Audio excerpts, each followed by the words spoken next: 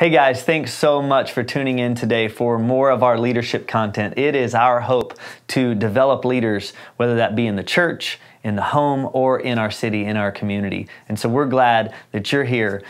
Please feel free to join with us as we meet every first Friday of every month for our leadership lunches. But you can find more information on our website at www.declarationchurch.net. All right, guys. Hey, we're going to get started. Thank you guys so much for coming. We just started these leadership lunches this semester, and our hope is just to continue to develop leaders, not just in our church, but in our community, and give you guys leadership tools to put in your leadership tool belt, just as you lead in different places, spaces, whether that be the church, whether that be in your home, whether that be in your friendship circles, people that you are currently developing, wherever that might be. Also, today you might notice, but we are recording this for the first time, and we're going to put this up on our YouTube channel just to create a little bit more content. And so make sure you go on there and like and subscribe and share and do all the things that you're supposed to do. All right?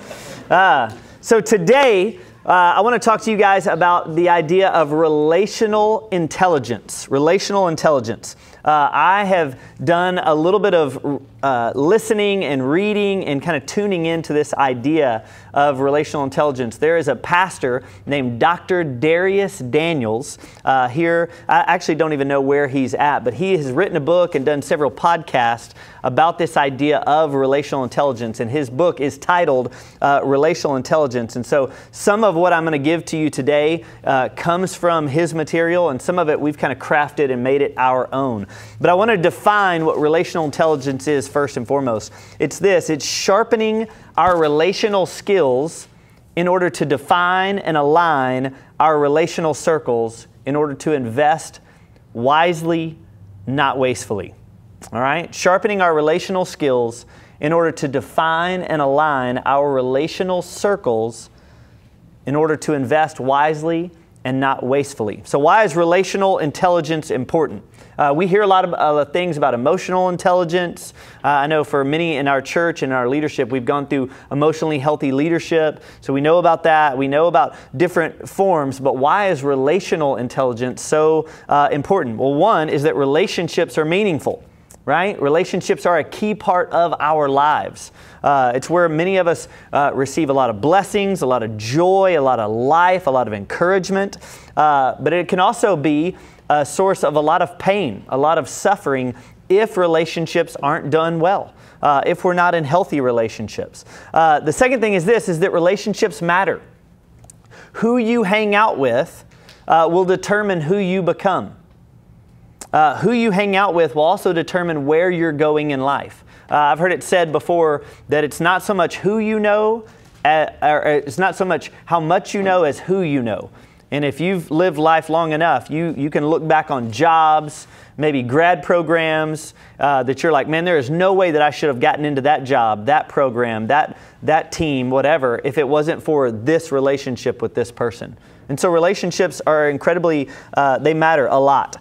People will make us or break us. People can either pull us up or people can drag us down. It's why King Solomon would say, walk with the wise and you will become wise, but a companion of fools suffers harm. That's in Proverbs 13:20. Another one from the Bible is Apostle Paul, where he said, bad company corrupts good morals, in 1 Corinthians 15:33. I love this quote from Dr. Daniels. He says this, that you, as a Christian, you can't get Christianity right and relationships wrong. You can't get Christianity right and relationships wrong. We see that really clearly in 1 John, but you can just think about the greatest commandment. Love God with all your heart, soul, strength, and mind, and love your neighbor as yourself. We can't get Christianity right and relationships wrong. And the third thing I want to just throw out there, why this matters and why it's so important, is that relationships take time. They take investment. We only have so much time in our lives, right?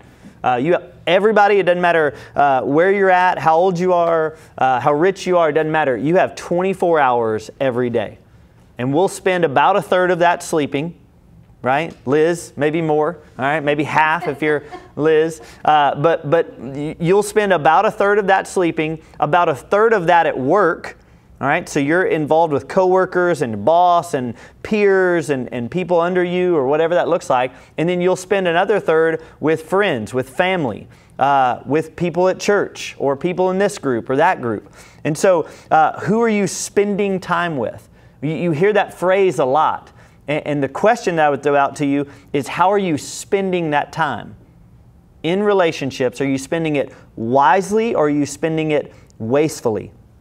This is why we must approach relationships wisely, not wastefully. This is why we need to have relational intelligence. All right, so where do we begin? I want you to think of 3 concentric circles. Yeah, I want you to think of 3 concentric circles, okay? So think of those things as not only your impact, but your influence. When I was little, I loved, my grandmother had this pond, and we would go out there and throw rocks in it, right? And you would throw rocks in it, and you would just see the ripple effects, right? And of course, as a little boy, we're like, let's find the biggest rock we can. And we would get another rock, and we'd throw it in there and just to see the ripples, because it would cause a bigger ripple effect. And if we could get like a boulder-sized rock, we would throw that as far as we can, and it would create even more. And the same is true in our relationships. All right? From the center, those closest to us, we're going to have the most impact or the most influence on those people. And so the center, and I'm going to go real Christian for you today, the center has got to be your spiritual life. All right? We understand this idea that if you're not feeling well physically, if you're not doing well emotionally, then you're not going to be able to perform or relate as well in relationships or at work. Well, the same is true spiritually. When Christ is not center of your life and that relationship's not going well, other relationships will be negatively affected. We talk about this all the time with our ministry team, that when we've got to get poured into from Jesus so that we can then pour out. If there's nothing in that cup, I can't share that with Mackenzie, right? If there's nothing in my cup and she's thirsty and she needs a drink, I can't share anything if I don't have anything in my cup. I have to go to the source and I have to get filled up before I can fill into others. We see this over and over. 1 John 4:8 says, anyone who does not love does not know God, because God is love. And so when we know God and we know love, therefore we'll be able to love others. We also see this beautiful picture of marriage in Ephesians 5, where it says husbands are called to love their wives as Christ loved the church. But before he tells them that, he also says, hey, you need to, you're called to love them, love your spouse as you love yourself. We have to be able to love ourselves before we can actually love others. All right? We see this over and over. The point is this: our ability to relate well with other people flows out of a healthy relationship with our Creator. As Christians, we understand that, all right? So we're going to move on. So the second circle is this, and we call this the 3 F's. It is the faith family, it is the family, so your mom, your dad, your siblings, cousins, whatever, grandmother, and then your friends, all right? The 3 F's is kind of that next circle. We see that in the Scriptures, in Acts 2, that the faith family was devoted to the fellowship. They were devoted to one another, right? If Christ were to give his life for the church, then we should probably have that as a high value and relationship in and of ourselves. There's a really fascinating text that a lot of Christians, we don't like. A lot of people, this offends them, where the disciples came to Jesus and they said, hey, Jesus, your mom and your brothers are outside waiting for you. And Jesus said, and it seemed really cold, but in Matthew 12:49, he says, who are my mothers and brothers? Whoever does the will of my Father in heaven is my brother and sister and mother.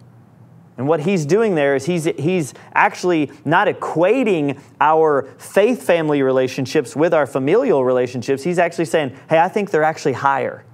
Those who follow Christ and believe in Christ and walk with Christ, those relationships should even have precedence over our family relationships. But obviously, we know family relationships are really key too, right? And we're coming up on Thanksgiving in a couple weeks. Some people are excited about that. Some people are dreading that. Some people are like, we got to go deal with this cousin, or we got to go deal with this aunt, or with this uncle. And those are hard relationships. And so we have to have relational intelligence to know how to invest in those people, how to navigate those relationships. We see this in marriage. We see this with kids. Those of you who have kids or want kids one day, you only have a certain time with them. I wake up every day, my kids are in junior high and high school, and I wake up every day going, oh my gosh, I only have 3 more years until they fly the coop, until they go out on their own. I only have 4 more years. But it seems like just yesterday that they were in the baby Bajorn, I'm like, man, how did this happen? How are we buying Corbin a car, right? But these are important relationships that we need to invest in and be a part of. And so we need relational intelligence to know how to navigate those things. All right, and the other F in that circle is this idea of friends, the idea of friends. And I put that in there because if you think about it, I don't know if you've noticed this, but have you seen the term Friendsgiving lately? Where people are like, hey, I'm going to do Thanksgiving with my family, but really I just want to be with my friends. And people have come up with this brilliant idea. They're like, I would rather do this event, this holiday with my friends than really with my family. And so they go, we're going to go give our family some time and attention, but man, we're going to get together with our best friends and have this awesome time with them. And so Proverbs 18:24 says this, there is a friend that sticks closer than a brother. And those of you who have siblings, you probably know those people. You're like, yeah, I can't stand my brother, but I love this friend, right? This guy's more of a brother to me than even my brother is. Jesus even said this in John 15:13. Greater love has no one than this, that someone laid down his life for his friends. Dr. Darius Daniels said this, and I loved it. He said, sometimes the only difference between a friend and someone who is family is that the friend just doesn't have the same last name. I love that. Just a great point.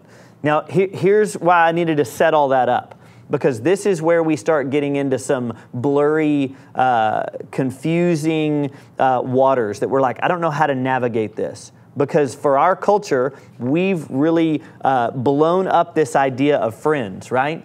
Many of you have 7,000 friends on Facebook. Do we know them all? I don't know. But this is where we need to define and align so that we can invest wisely, all right? So this third circle, and we're going to get into this third circle are the 3 A's. And the first one is this, the associates. They're associates. They're not friends, they're associates. And what these people are, you have intersected their lives and formed a relationship because of schedules, common interest, where you work, where you play, where you hang out, where you go to dinner. This could be, for me, I have a lot of associates because my kids play the same sports with these people. Or I'll see them. There's a guy this past week that I showed up at my son's soccer practice a little bit early. I don't even know his name. I just know his son's name because we cheer his son on all the time. But I see him every week. I see him 3 or 4 times a week. We're associates, right? If it wasn't for our kids playing on the same soccer team, I'd probably never see him. I've never seen him out in town. I've never seen him, at church. We don't run in the same circles, but we are associates. All right. This is usually someone that you're building something with. All right. These people don't have the fruit or the possibility of time invested just yet to go emotionally deep with them. Matter of fact, that guy that I was just telling you about, that his son plays soccer with my son, a couple weeks ago, he just started sharing his story with me. And I was like, man, does this guy do this often? Because he was sharing some really deep and vulnerable places, a part of his life. And if I wasn't a pastor and hear this kind of stuff all the time, honestly, I'd be like, man, this is kind of awkward that this guy doesn't know me. Like, I really wondered, do you know my name? Like, could you tell me my first and last name? I don't know that he could, but he's telling me about some of the greatest losses in his life. When it was interesting, but we've had a little bit of time together. And that's what happens with some associates. Some people that you're coworkers with, you end up being friends. You end up moving them into that friend zone, right? They end up becoming some of your best friends. But these people, when you think about associates, think about intersection. Intersection. This is why we need help defining this. Because for most of us, the term friends is really broad. Right? It's really broad. We see this from Facebook friends. I don't know how many times I've been scrolling through my Facebook feed and I'll find a picture of somebody that's posted in my feed as one of my friends, and I'll click on it and be like, who is that? And I'll like have to go on some kind of deep dive to find out who is this and how do I, like I'm having to go, who are our mutual friends? Do I know them from these people or these people? Like we're friends on Facebook, we're really not friends in life. And so this is where we need to clearly define this level because sometimes it can bleed into the next circle. Here's where this gets us in trouble. Is that when one person assumes, hey, you're an associate of mine, but the other person assumes you're a friend, what leads to is unmet expectations lead to some frustration. Have you ever been in a relationship with somebody and they thought you were best friends and you were just like, no, really, if I could term you, you're an associate to me. And all of a sudden they're mad at you because you haven't been a friend to them up to their expectations. This is why we begin to navigate these things with relational intelligence that kills some of that frustration and kills some of those expectations. To be honest, we don't have the space or the time to truly be friends with everybody. And if we try to do that, we're actually stealing space and time from those people who are our friends, who are our family, who we do want to invest in. And so that's why we've got to have good relational intelligence to draw those lines, create boundaries. It's important that we rightly align these relationships. All right. The second is this: advisors. Advisors. Think in this: investment. These are coaches, counselors, teachers. These are people who come into your life for a season and for a reason. Now, I can look back on my life and be like, man, Steve Harden was that for me my freshman year of college. Chris Kennedy was that my sophomore year of college. This person, Warren Samuels, has been that. Over and over, I can think about these people that have come into my life and God has ordained them to come into my life for a season and for a very specific reason. And I'm incredibly grateful for those people. All right? These people have brought into your life so that they might invest in you, so that they might develop you, so that they might grow you. We've got to have those people. We've got to have those people that will coach us, encourage us, champion us, all of those things, right? We've got to have those people that can have an outside view and looking in at our lives and go, hey, I want to speak into that. Most of these people are a little bit ahead of us in life. They've already been around the block a few times. They've got a little bit more wisdom. They've seen what we're seeing. They've done what we're doing. You can think about these people as parenting coaches, life coaches, heart coaches, just like we would have athletic coaches that coach you in football or baseball or soccer or whatever, that you have life coaches that do this.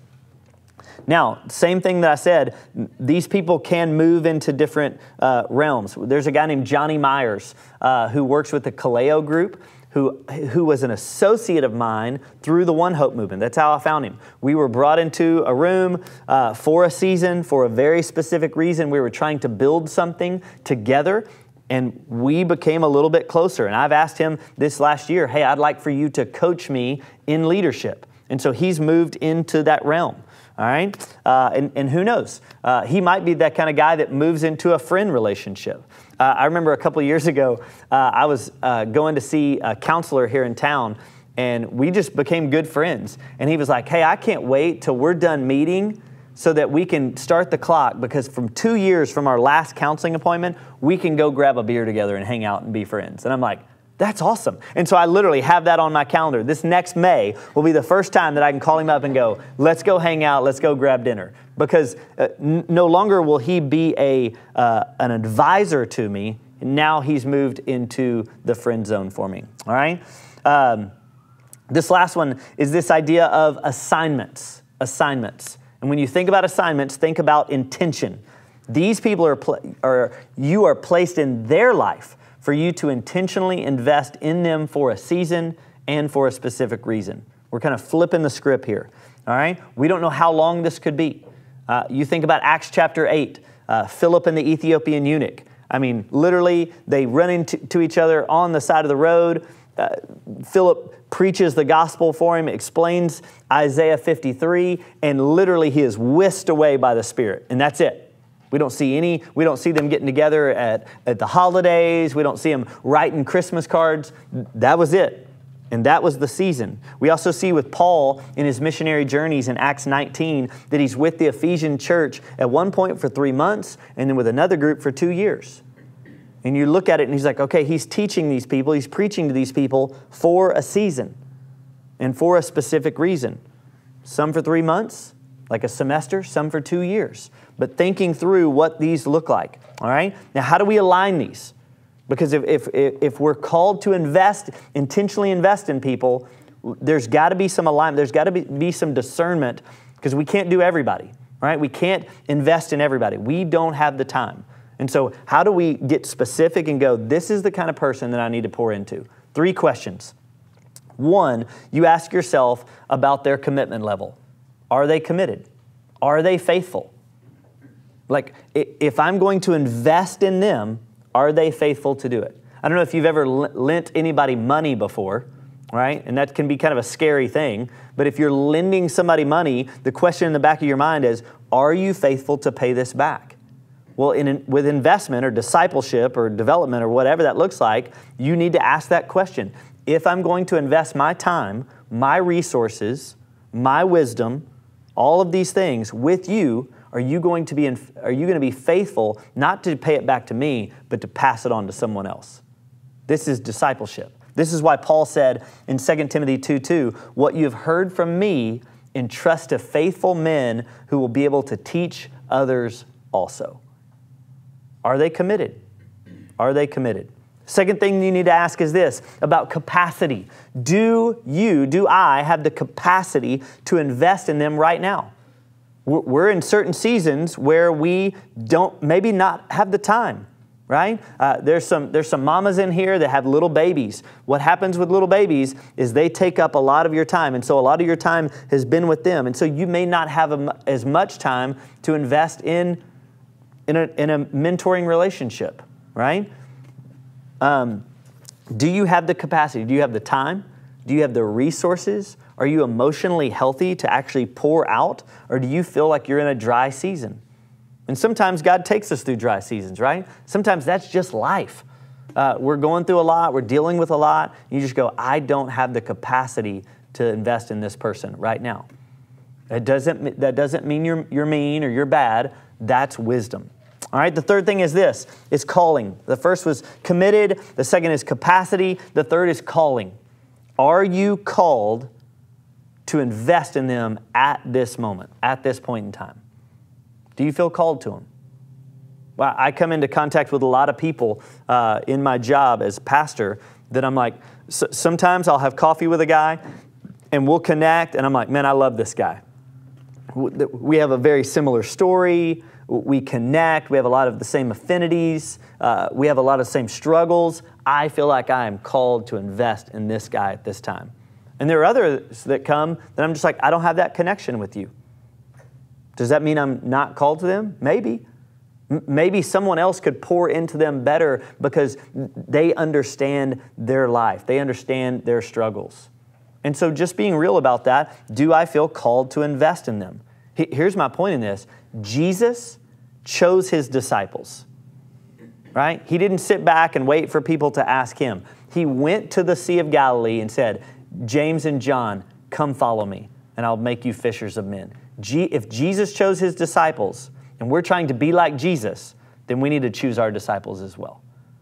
We need to be intentional about that investment and go, I've been praying for you, I see you, I want to invest in you, all right? And to be okay with saying no to other people, as long as you're saying yes to someone.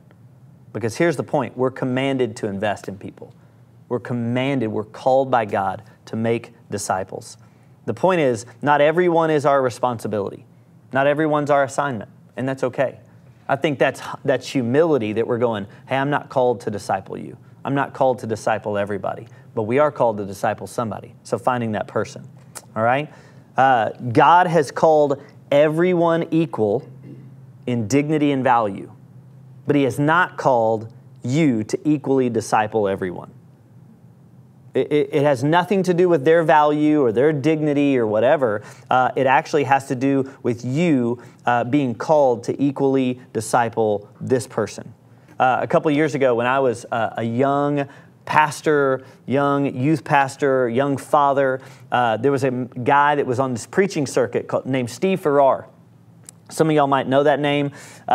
Phenomenal speaker, phenomenal writer. He's written a ton of books, really geared towards men. Well, there was a young lady that was a volunteer in our student ministry. Her name was Kat, and she was actually family friends with the Farrars. And so she had just moved to the Dallas-Fort Worth Metroplex, and they had said, hey, why don't you come live with us for a season, kind of find your people, and then you can go get an apartment with some girls or whatever.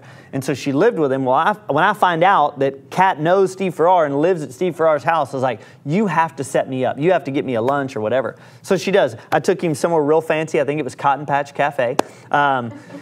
And I was so excited to meet with him. I had a list of questions that I was going to ask him. And so I go into this meeting with all these questions that I'm going to ask Steve Farrar. All right? I mean, I had heard this guy speak at the mall in Washington at the Promise Keepers event way back when. I mean, thousands, tens of thousands of people. And so I'm like, man, I'm blown away. Like, I get to have lunch with this guy, whatever. Well, I'm asking him all these questions about ministry and being a dad and being a godly man, all these questions. He's just kind of like, you know, eating his food and spitting out answers just off the cuff. And it was amazing. And my last question that I had written down was this: will you personally disciple me? And I don't know if it's because I took him to Cotton Patch and not Chili's or somewhere nicer, but he said, no, I'm not going to disciple you. And I was kind of shocked that he was so quick to spit out that answer. You know, I was like, well, maybe you should be like, well, I'll pray about it. I'll get back to you. I'll email you. My people will talk to your people, which I didn't have people, but he probably did. And so I'm like, man, how did he answer that? So I was like, okay, well, why not? He goes, I don't have the time. I don't have the space. I've got my people that I'm investing in. I know what I'm called to do. I know what my capacity is. Like, I don't have time to meet with you. Okay, well, thanks so much for being straight. And I remember moving on, but that was a great lesson for me, for him to say no to me, for me to actually say no to other people. And it's not a shot on their dignity or their value or whatever. It's really just wisdom for me to go, I only have so much time. I only have so much capacity. I only have so much that I can actually pour out. And so this is why we need to be strategic in our investments with people. If we're going to spend our time with people, and we are in relationships, we've got to ask ourselves, are we spending it wisely or is this wastefully? Meaning, could I spend this time, could I spend this effort, this energy, this discipleship in a better place? All right? This is what it looks like to be relationally intelligent.